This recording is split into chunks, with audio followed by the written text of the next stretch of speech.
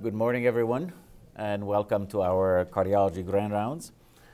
Today for Grand Rounds, we have a very special speaker. Actually, I'd like to say that actually we have two visiting professors that are probably the preeminent cardiology educators and a most powerful couple in cardiovascular disease, Dr. Rick Nishimura and Dr. CAROLE WARNES.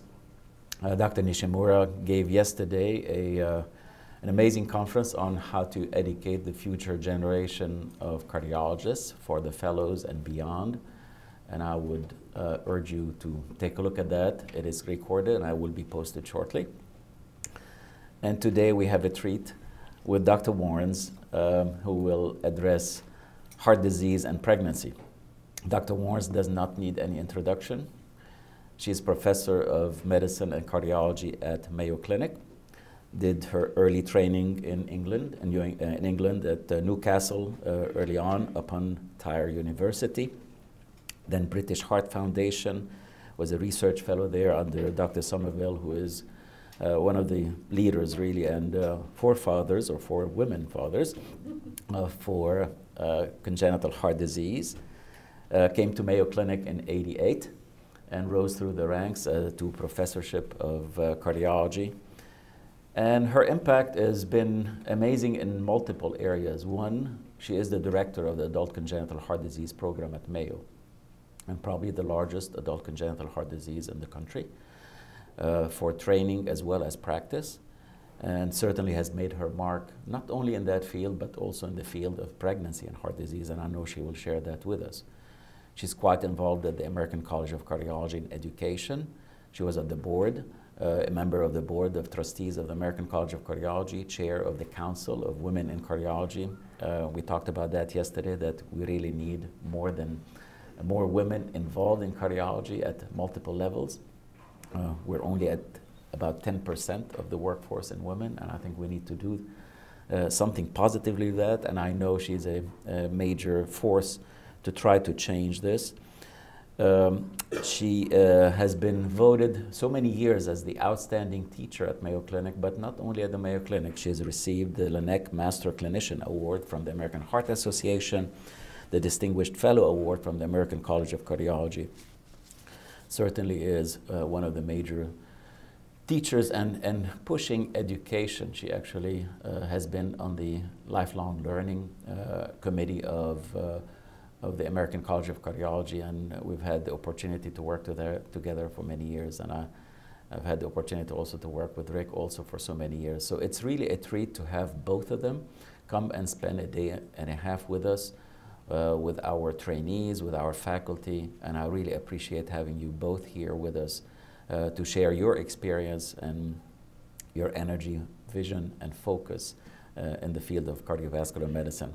So without further ado, let's welcome Dr. Warnes to tell us about pregnancy and heart disease. Thank you. Thank you very much. It's been a real treat to visit you all and to see a number of old friends and hopefully to make some new ones. And I'm going to share with you now some thoughts about heart disease and pregnancy. A friend of mine who's a colleague in Italy, and as you know, Italians know everything about love, or at least they talk about it a good deal. And she gave me this slide: if you have heart disease, don't fall in love. If you fall in love, don't make love. If you make love, don't get pregnant. And if you get pregnant, don't have a child. And so we're going to explore whether those things are really true for the woman who has heart disease. And I'm going to try and share with you the contraindications for pregnancy for women with heart disease, and to talk about some appropriate strategies for a variety of heart defects. There are a lot of problems when we think about the woman with heart disease for all of the practitioners, because symptoms and signs of a normal pregnancy, as you all know, can suggest the presence of cardiac disease. They're short of breath, they get swelling. But pregnancy can exacerbate pre-existing cardiac disease, and sometimes, unfortunately, cardiac disease can manifest for the very first time during pregnancy. So there are a number of problems, and last but not least, the maternal cardiac disease, of course, increases fetal risk. So there's a number of considerations, and many practitioners, I think, around the country make mistakes. They fail to recognize that the woman has heart disease at all. Sometimes they know the woman has cardiac disease, but they really don't do an adequate pre-pregnancy evaluation. And for some of us, cardiac disease is very complex, and I'll share some of those with you, and there really isn't an ideal management strategy. And last, speaking just for me, women never do what they're told anyway. That's my... So we have some challenges, so let's explore some of those. It's probably more common than you might think. 2% of pregnancies involve maternal cardiac disease.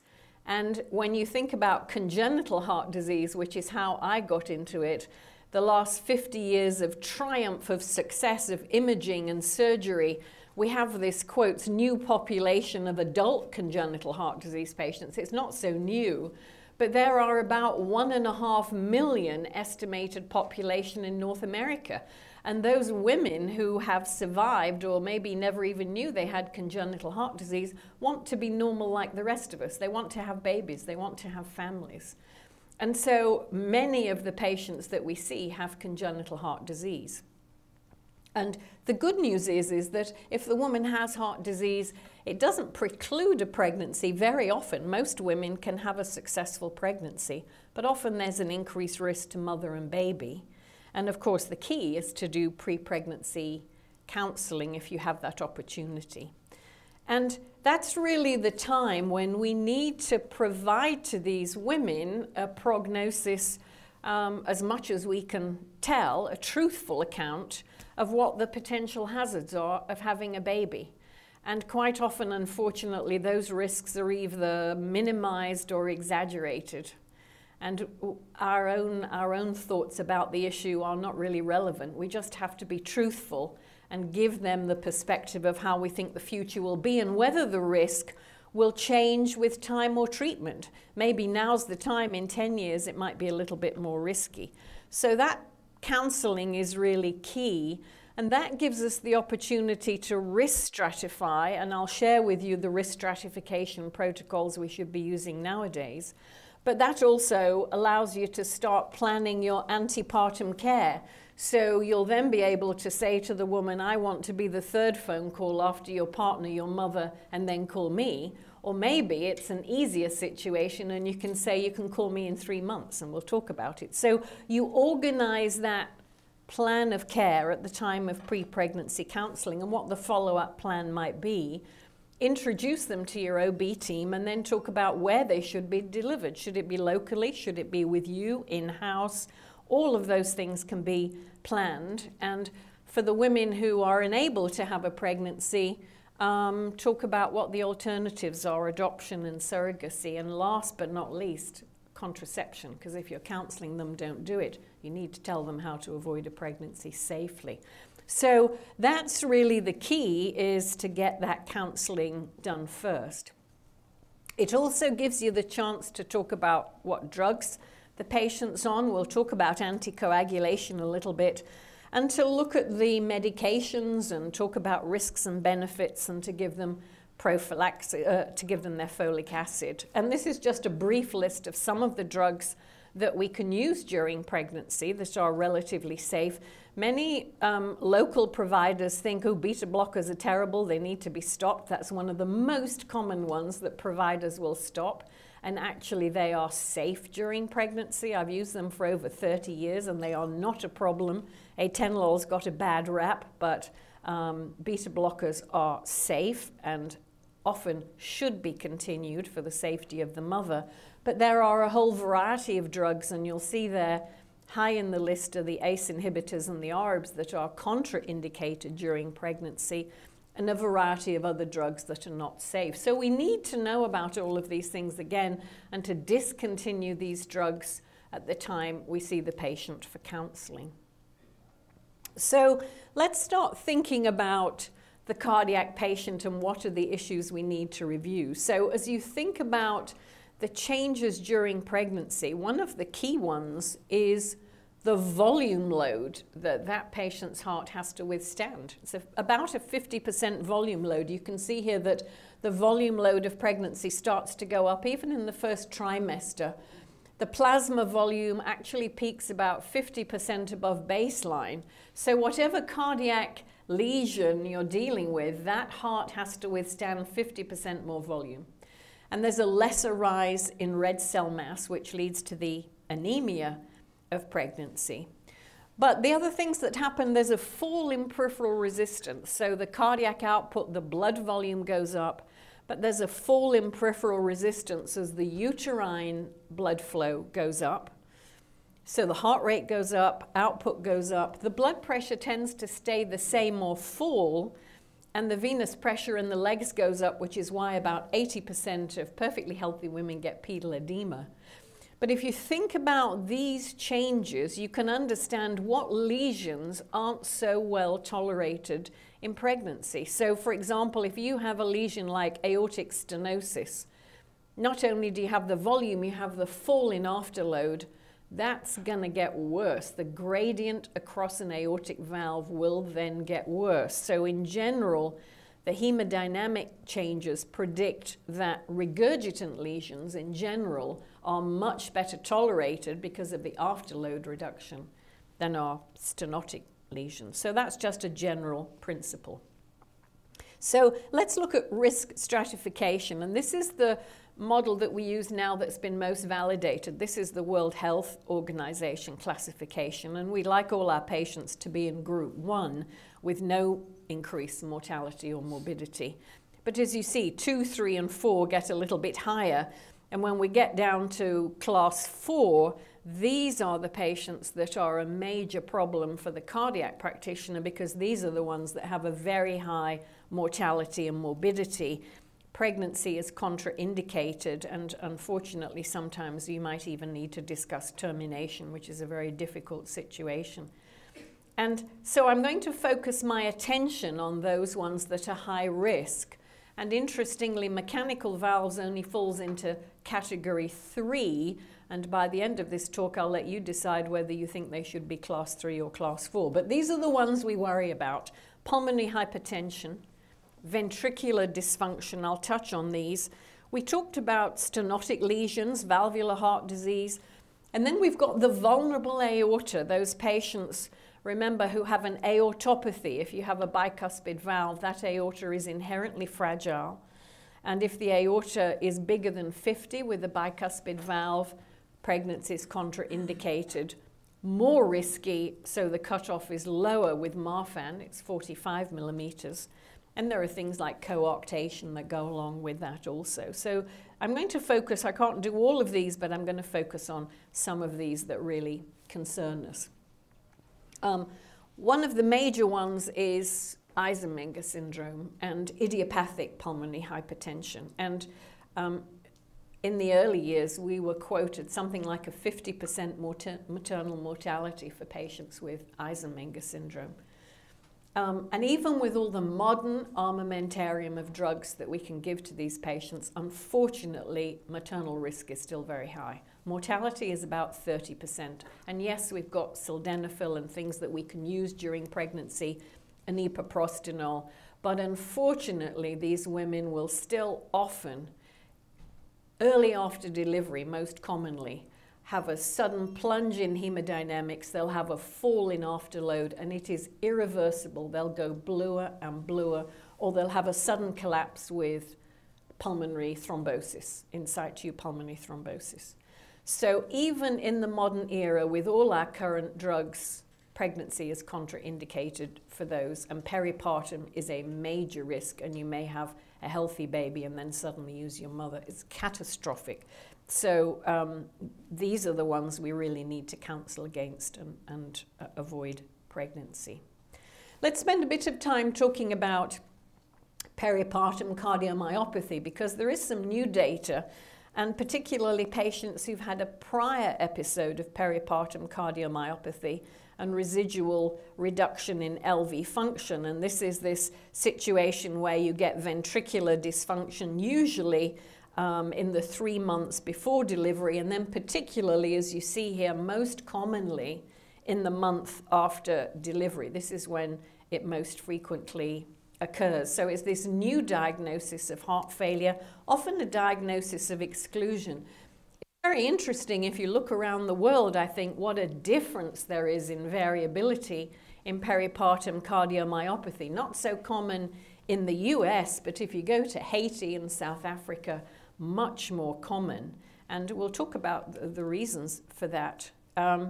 Risk factors: older age, multifetal pregnancy, multiparity, and the obvious things like hypertension and diabetes and smoking, but unfortunately more common in black women, as I mentioned, particularly in Haiti. And some new data published in the last couple of years. This is a registry of patients with peripartum cardiomyopathy. And how do these women do? As you know, some of them will present with an ejection fraction of sometimes 10% catastrophically. And this has some important data because it gives us some prognostic markers from this registry. 72% of women recovered, but 13% had major events or persistent reduction in ejection fraction. And again, unfortunately, black women tend to have more LV dysfunction at presentation and persist in having LV dysfunction. But this study gave us some prognostic markers, and here on this horizontal axis you can see what the ejection fraction was at the time of the initial presentation and what it was at the final status 6 or 12 months after recovery. And you can see here that if your ejection fraction was more than 30% at baseline, you had a much better chance of recovering your ejection fraction. 86% of women recovered versus only 37% of those recovered if your ejection fraction was less than 30% at baseline. So the worse your ejection fraction when you present, the much less likely you are to recover your ejection fraction 6 or 12 months subsequently. And the other thing they looked at was the size of the ventricle. Here they used a cutoff, an end diastolic dimension of 6 centimeters, and you can see there the recovery of the ventricle at 6 and 12 months. And again, the bigger the ventricle, the much less likely you were to recover. So if you had a combination of both, if you had an EF less than 30 and a ventricle diastolic dimension bigger than 60, no person recovered in this registry. So that really predicts the worst prognosis. None of those recovered at 1 year. And so now we're starting to get some prognostic markers about patients that need early either VAD therapy or transplantation. We have learned something else about the pathophysiology. I'll talk about this prolactin in a minute. I mean, things have been postulated over the years. It's a virus. There is a guanine nucleotide polymorphism that's a genetic susceptibility, which is much more common in black women. It's the same polymorphism that's associated with hypertension, so there may be a sort of relationship there. And people have talked about it's a vascular disease and so on and so forth. But in the last couple of years, there's this implication which is becoming increasingly prevalent, and I think is now going to hit the guidelines, that it's a problem with prolactin, that hormone that is so prevalent in women, that there's an unbalanced oxidative stress that takes place during pregnancy. And there's this protease called cathepsin D, which cleaves prolactin. And prolactin, this nursing hormone, is a usually benign hormone, but once it's cleaved into this subform, this is a toxic form of prolactin. It's toxic to endothelial cells, to cardiac myocytes, it's anti-angiogenic, it's inflammatory, and it's pro-apoptotic. So this nursing hormone gets cleaved and is very toxic to the cardiovascular system on the myocytes and the cardiac vasculature.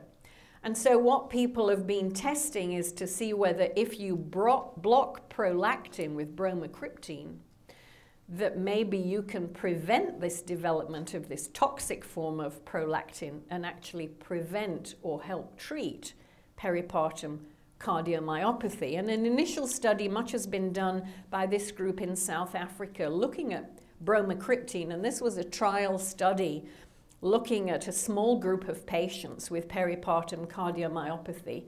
And you can see there the 10 of them treated with bromocriptine, 10 of them had your standard heart failure therapy, and you'll see the difference in mortality, 40% with standard care, 10% with bromocriptine, and the ejection fraction was better in this first initial study group, in the group that was treated with bromocriptine. Most of them got better. So they also looked to see, did it prevent subsequent peripartum cardiomyopathy? And they had protection from a relapse of peripartum disease when they had a subsequent pregnancy. So this was very encouraging. 20 patients doesn't make a guideline, but it's a good beginning. The challenge with bromocriptine story is that the prolactin tends to act as a scavenger for thrombin and modulate coagulation. So if you eliminate prolactin with bromocriptine, probably you're increasing the risk of clot and stroke. And so everybody with bromocriptine should be anticoagulated, these authors suggested. But there's a more recent study. This is just published just a few months ago, now with a multi-center randomized study, because we've been arguing about bromocriptine for a few years now. And this was a group of patients, 63 of them, that were treated with just 1 week of bromocriptine versus 8 weeks of bromocriptine with different doses there, as you see. And then to see what happened to them and does it actually work, because it's never made it into the guidelines. And you see the patients divided and randomized with similar ejection fractions, treated with either a week or 8 weeks of therapy. And you can see the results of the ejection fraction at follow-up. They were very good. The deltas actually were fairly similar in the change of ejection fraction.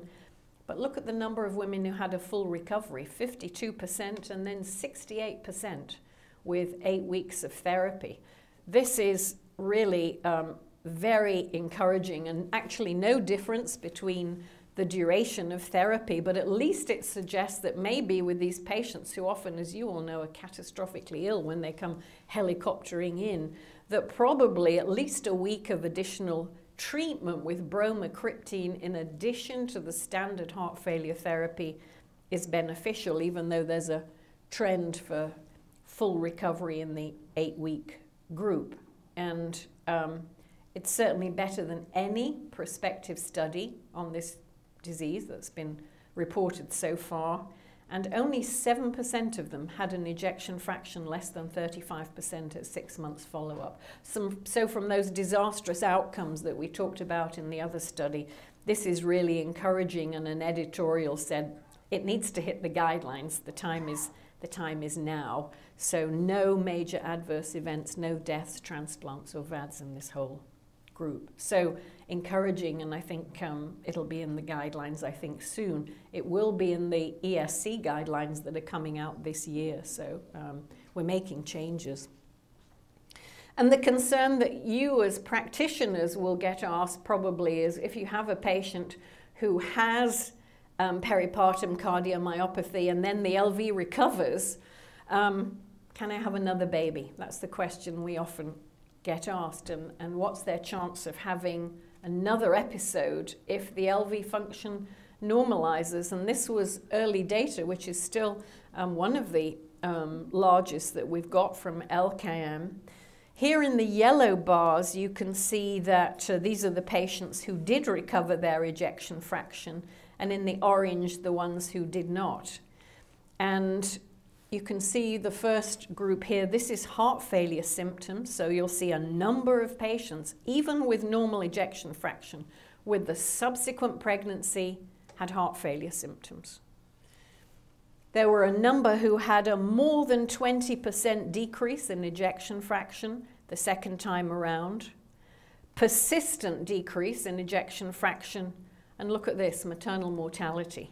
So there was no mortality if the ejection fraction had normalized, but 19% mortality if the EF wasn't completely normal with a subsequent pregnancy. So this is a major undertaking such that we say to these patients, probably not advisable to have another pregnancy. If you've got one baby, enjoy that baby, but probably wisest not to have another one.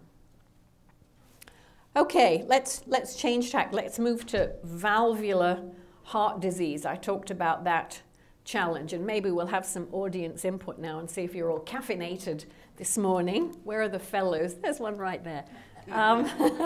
You got picked on yesterday, so I'll pick on somebody else perhaps. So let's take this case.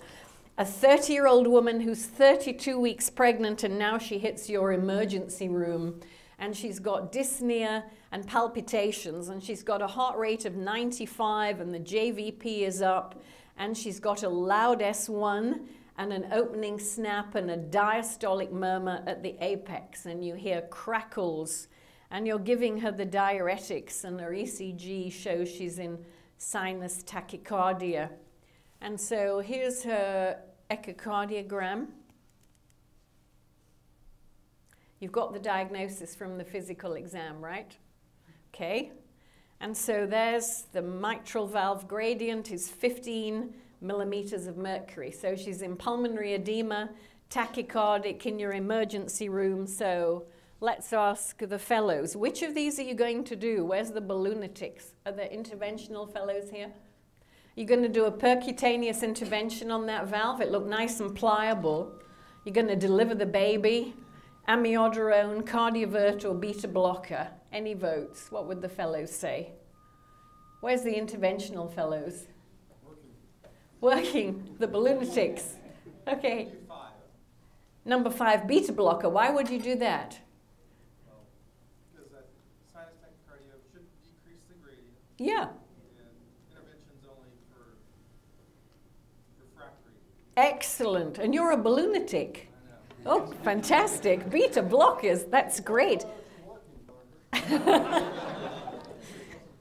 Excellent. That's absolutely right. So here's what we do with beta blockers. We give her beta blockers, slow her down, and the gradient is 4.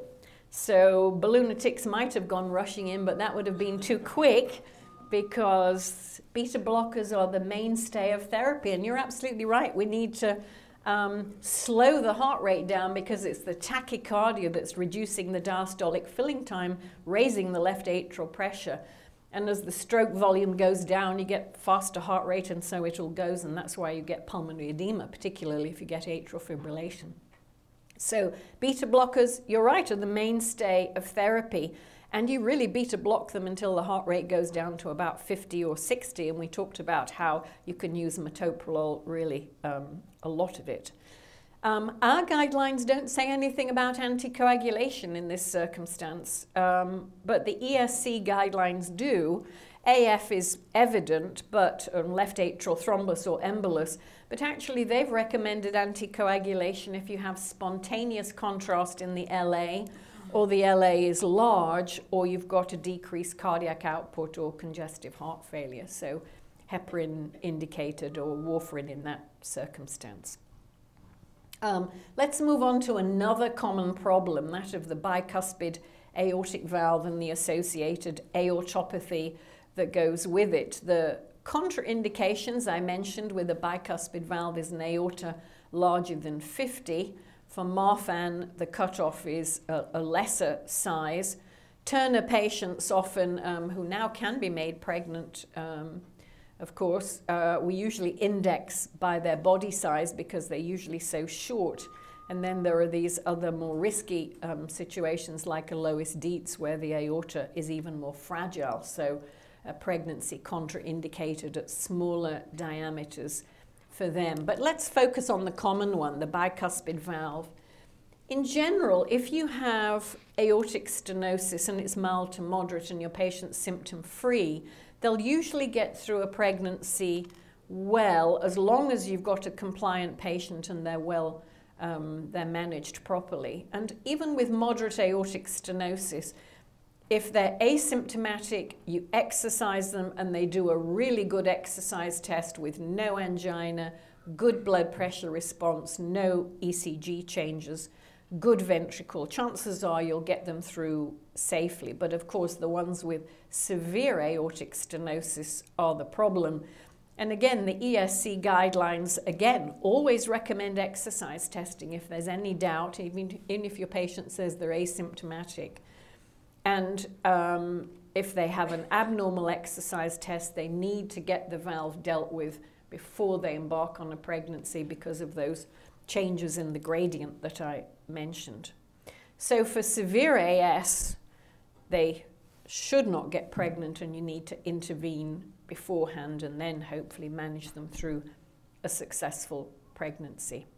If you're faced with a patient who's already pregnant, Hugh, I don't know if you've had to be in this situation, you've got a few options, not many. You can sometimes buy a little time because ideally you'd like to get the baby as mature as possible before you have to deliver the baby. And nowadays, increasingly, we can help babies survive at younger and younger ages. Sometimes for the balloonatics, you can even do a balloon valvotomy, but you want to avoid that if at all possible because that's a risk for mother and baby, and usually the whole team has to be assembled in the cath lab if you do that. But so let's take another case. A 47-year-old Amish lady who presented to me in the 22nd week of her 11th pregnancy. At 47, and of course hadn't seen a doctor she hadn't had a baby for about 5 years, and of course she lived in the middle of nowhere, working, walking everywhere, except for the last 2 years. Every time she tried to walk, she got chest pain, and she was, even before she got pregnant, was pre-syncopal. And on exam, she has a loud systolic murmur, and she's short of breath just walking across your office, climbing onto the bed. Oh, got a bit of chest discomfort. So you can imagine loud systolic murmur on exam. Here's the echocardiogram. Where's the echo readers? What do we think of this valve? Everybody's decaffeinated. Here's a short axis. Obviously, it's hard to look at. We think this is bicuspid. Not easy to tell, but perhaps more importantly, the Doppler. Peak gradient 129. So now what to do? Any thoughts about what to do with this lady who is around 22, 24 weeks pregnant, having chest pain in your office? What would we do? Apart from say a few prayers and phone 507-284-6220. What would we do? Any thoughts? What about the balloonatics? No, this is all valve. This is a bicuspid valve, and it looks like it's mobile, but of course, typically you don't see the top of it and the little hole is right up here. This is real. This valve area is about 0.5. So we don't have a lot of choices, right? She isn't going to terminate the pregnancy. It's too late anyway. We have to do some intervention. She's not going to get further along in the pregnancy. We can buy a bit of time with maybe some bed rest. And sometimes you can buy a bit of time with a little bit of beta blockade, but we need to do something. My favorite balloonatic sitting in the front row here said, no, thank you. We've done some of these during pregnancy, but this valve is quite thick and quite gnarly. It doesn't have aortic regurgitation. But, you know, you want to balloon them just a little bit to be able to get them through the pregnancy. And we thought this was really quite thick. I didn't show you many images. So then you have to do an intervention. And that intervention is cardiac surgery. And we've learned a lot how to make that safer in the last few years with high pump flows and normothermia, not doing hypothermia for the baby. Special things with cardiac anesthesia, and having the obstetric team right there. But number one is your fastest, best cardiac surgeon. So we replaced her valve with a bypass time of 31 minutes and normothermia. Baby was fine. We monitored baby and was an uneventful recovery. Baby, of course, had Downs. We diagnosed that, and baby had an AV canal. But mum and baby did well until 32 weeks when fetal growth started to go down and it was a breach. So we did an urgent C-section, got baby out. Baby had repair of the AV canal, and both mother and baby have done well. And she chose the tissue prosthesis, I think quite appropriately, but we had a successful outcome, but potentially a catastrophic situation, and obviously bypass is not something that you like to do during pregnancy, but we've got a whole series that we've published in recent years, and I think we've learned a lot in the last decade. So I'm going to finish with this topic, which is one of our most challenging, is that of the woman with a mechanical valve that I mentioned at the beginning fits into WHO class 3. So some significant increase in morbidity and mortality, but not contraindicated. And as we chose in that last patient, a tissue prosthesis, the question of whether we advise our young women to have a mechanical prosthesis with hopefully no more heart surgery ever versus a tissue prosthesis where you know they're going to have another operation perhaps in 10 years' time or so. So how do we deal with these situations? So mechanical valves, you will manage your patients, I'm sure, through hip surgeries and prostate surgeries and everything with either bridging or no bridging, and you get your patients through safely when they have a mechanical valve. The first thing to tell you is that pregnancy is not like that. It is the time when the blood is the most sticky. You have these increased procoagulant factors. You have reduced levels of protein S. The fibrinolysis is reduced. You've got protein C resistance. So the blood is the stickiest, if you will, in pregnancy that it ever can be. So you cannot equate managing a patient through non-cardiac surgery with a mechanical valve versus when they're pregnant, because this is the dreaded complication, is clotting off your valve. And mitral valves are probably more vulnerable to clot than the aortic valve. So let's take another case. This is another real case that gives me white hair sprouting out. A 31-year-old cardiac nurse. I don't know if there's any surgeons here, but she worked in the OR, and this was the surgeon's favorite scrub nurse. And I think they're very protective of their favorite scrub nurses. And she had a St. Jude mechanical valve for rheumatic mitral stenosis, wanted a baby and sought advice, and had the exam. Everything was good. The echo showed the gradient was 5, and her warfarin dose is 3 milligrams a day. So the question is, if she comes to you, if she wants a pregnancy, which anticoagulant treatment is safest for the mother? Should she go on weight-adjusted low molecular weight heparin in the first trimester with the concerns about embryopathy? Then when the baby's formed in the second trimester, switch to Coumadin, and we all have to give unfractionated heparin around delivery. Babies can't be delivered when the mother's on warfarin. Baby is also anticoagulated. If they have a vaginal delivery, baby will bleed. So do we do low molecular weight heparin in the first trimester, then Coumadin, and unfractionated around the time of delivery? Do we do low molecular weight heparin throughout? Do we do Coumadin throughout, or do we do unfractionated heparin in the first trimester? And then when we're not worried about embryopathy, switch to Coumadin and heparin peri-delivery. So let's have some votes. Who votes for weight-adjusted low molecular weight heparin in the first trimester? Any hands up? Nobody. Low molecular weight heparin throughout?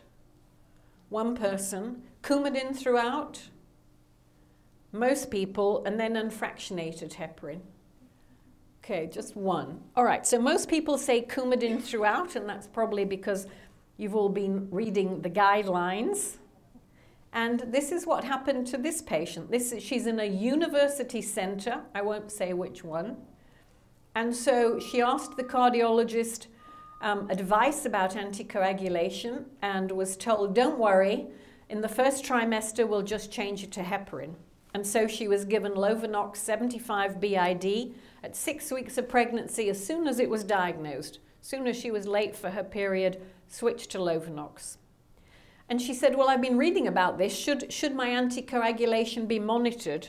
And the response was, no, that's not necessary. At 11 weeks, she's short of breath, And she says, can I have an echo? I'm not feeling quite right. And the response is, well, I'm not sure you need it. I think it's just your pregnancy, but we'll do one anyway. And now the gradient is 14. 3 days later, she's in the operating room with her surgeon. She drops the scalpel and she has a stroke. And I get called by the surgeon, not by the cardiologist. And I ask some questions. Has she had a TEE? No. Lots of things hadn't happened, so the bottom line was she was sent by the surgeon. And here's the echo. So where's the echo readers? Where are the fellows? What do we think of this valve?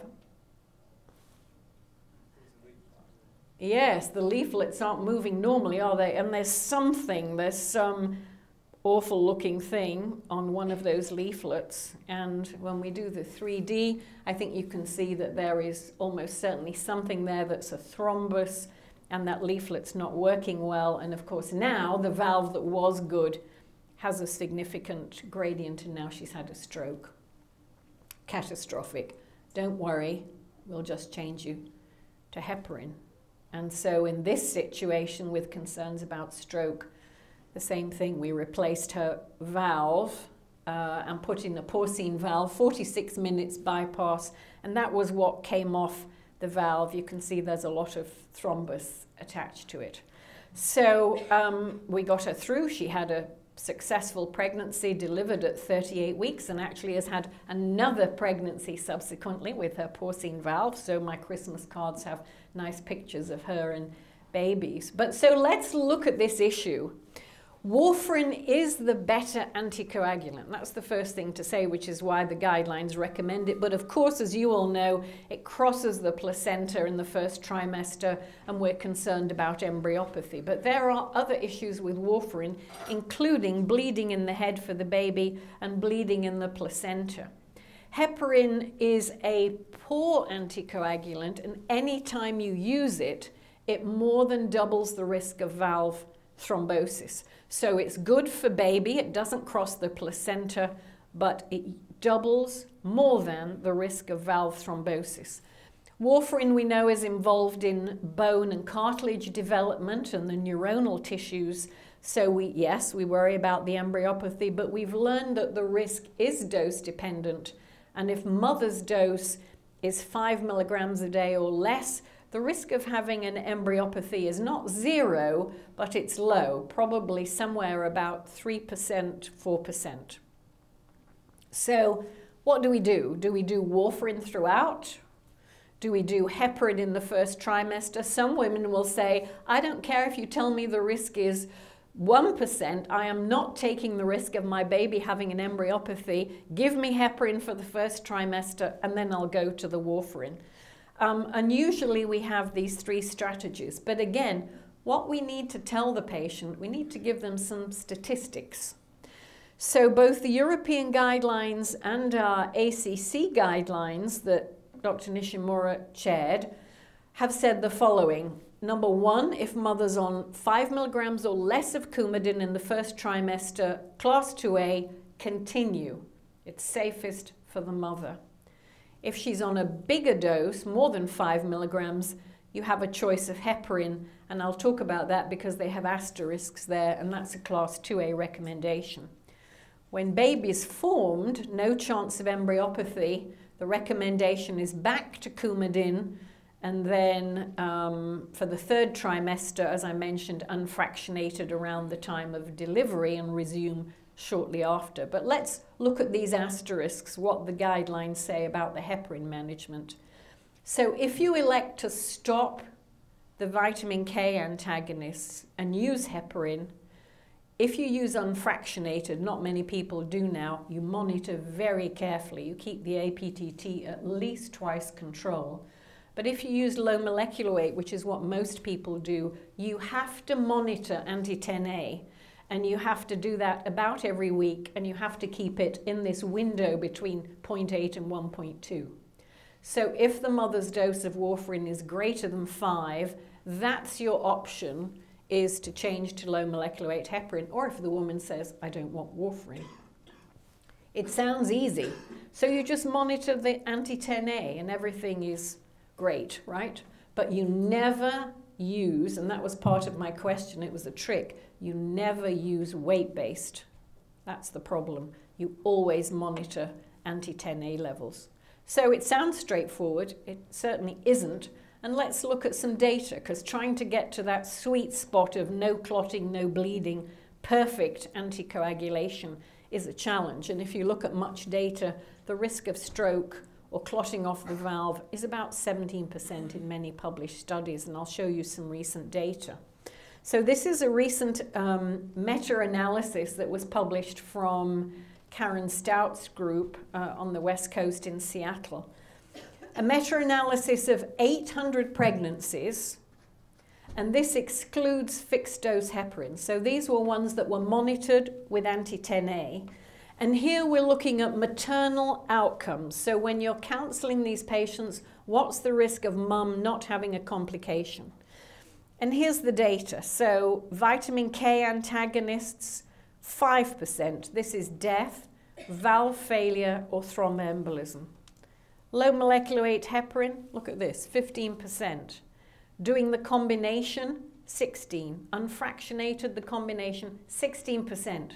So anytime you're using low molecular weight heparin, that woman has a major risk, 15, 16%, of having some catastrophic complication. Yes, it had the lowest risk of adverse maternal outcomes. Let's look at fetal outcomes. Look at vitamin K antagonists. This is spontaneous abortion, fetal death, or congenital defects. 39% with vitamin K antagonists. You can see low molecular weight heparin, unfractionated is really bad. This is the combination here, 14, 16%.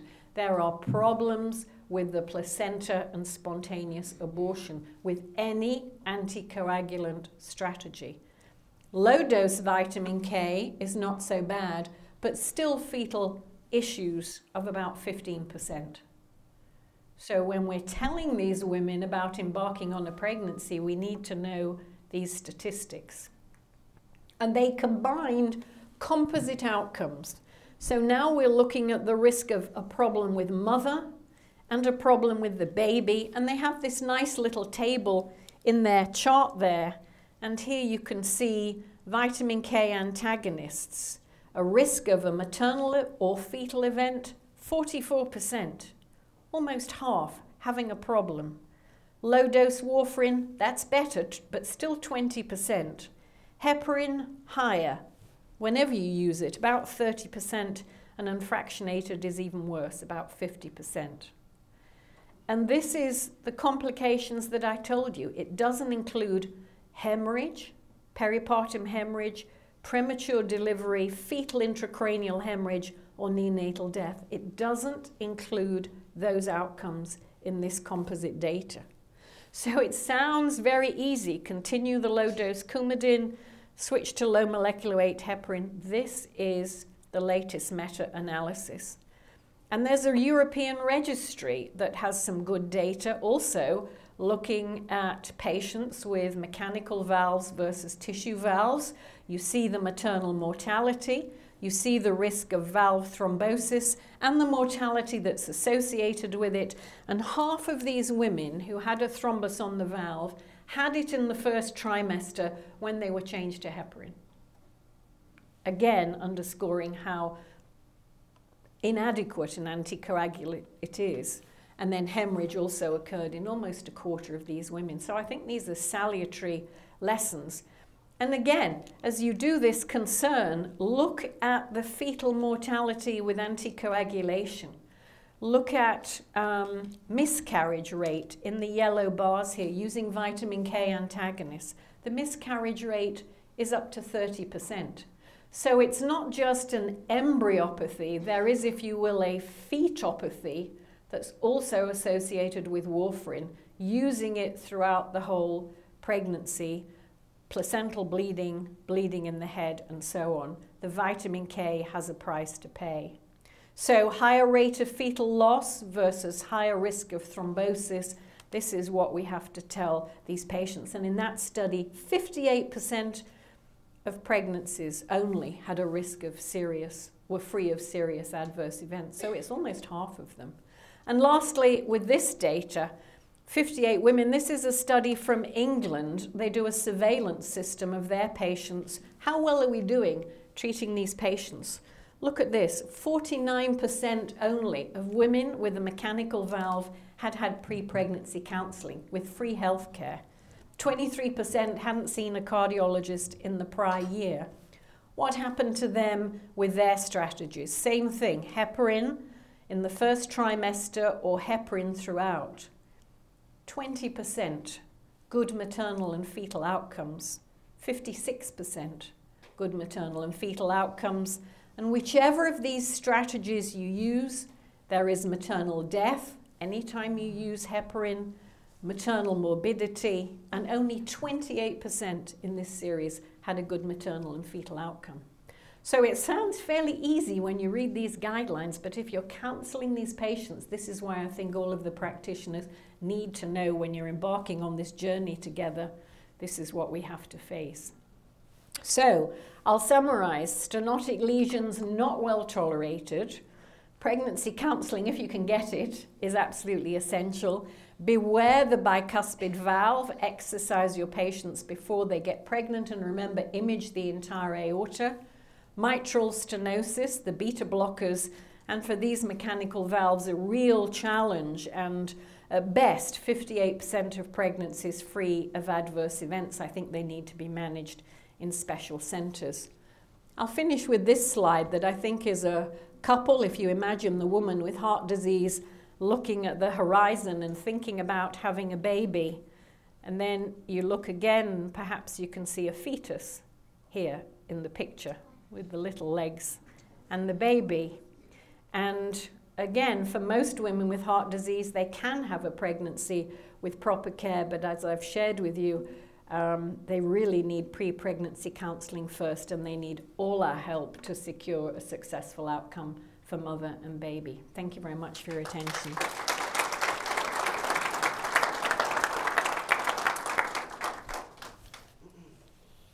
Stay here. Thank you very much, Carol. Amazing presentation on a topic that we usually don't discuss often, and it is prevalent. Questions from the audience? Yeah.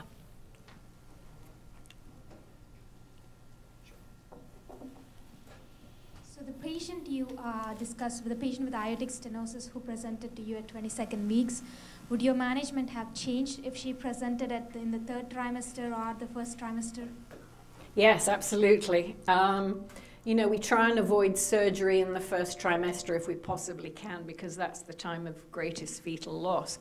Third trimester, if you've got a baby that's well developed and the lungs are mature, we give the steroids to help mature the lungs and do an early delivery. Again, it's that balance, as you know, trying to get the mother as far along in the pregnancy, get the baby as mature as possible. But we would do an early delivery, preferably as long as baby was mature. Now, there are some situations when you may need to do both. You may need to deliver the baby and go on bypass, depending on how critical the mother's situation is. And sometimes you're also forced to do surgery in the first trimester.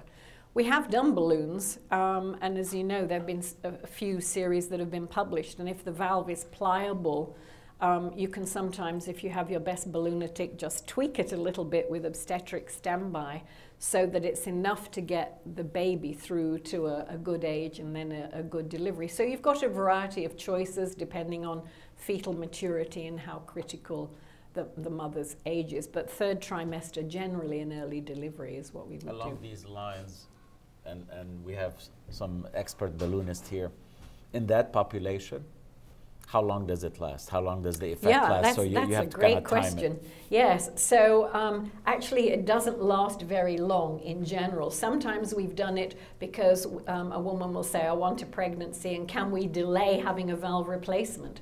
And in general, in my experience, it lasts, if you have a 22, 24, 25-year-old woman, it'll last about a year to a year and a half. So if she's not pregnant in that interim, then you're still looking at a valve replacement. Would you consider a TAVR In pregnancy or? In that patient. That's a good question. Biologic valve. Yeah, I don't know nowadays with all the new data. It's lower and lower risk. I think it's been done now, actually. I know of 2 cases that have been done. I think it's something to be considered. She was before the sort of low-risk data came into play. I think it's something that we could consider for the future. We've just had such good success with our surgery in the last decade or 15 years that, you know, we sort of trust our fastest surgeons. But I think that's something that has to be considered for sure. Rick, any thoughts? We can tap on you. Well, the problem is the bicuspid. It's Yeah. the bicuspid valve, Yeah. so your chances of aortic regurgitation are much more. But I don't know. I think in the next few years we'll have the data on bicuspid valves, Yeah. and you're right. This would be a very, Something very to good consider. intervention. Yeah. So really fantastic talk, a lot of really great teaching points. So I guess the question is, as we start to move into systems of care and teams, I wonder, have you had any experience in trying to develop a system of care for these types of patients? Obviously, because early care is better than late care. Yeah, I think that's really important moving forwards, just like with stroke and some of the other systems that we have developed, a sort of spoke and wheel system where there's not just a referral to a tertiary or a quaternary center, but also feedback the other way. Let's sort of share the care, let's teach you.